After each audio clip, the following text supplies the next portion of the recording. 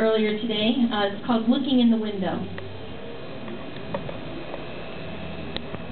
Peer into the soul through the window, and in some places you find enlightened houses filled with light and brilliance to give hope back to the world.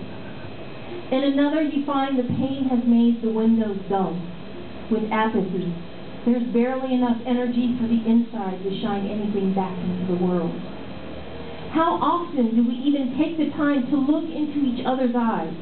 I mean, really look and see what's there. Some of us hide our windows, pull down the shades, look away, pray that no one sees what we are afraid they will find. Us. We fear judgment and rejection more than death. So look around right now.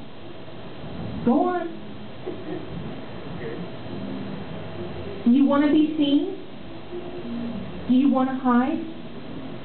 Or do you want to give love, hope, connection, and sincerity?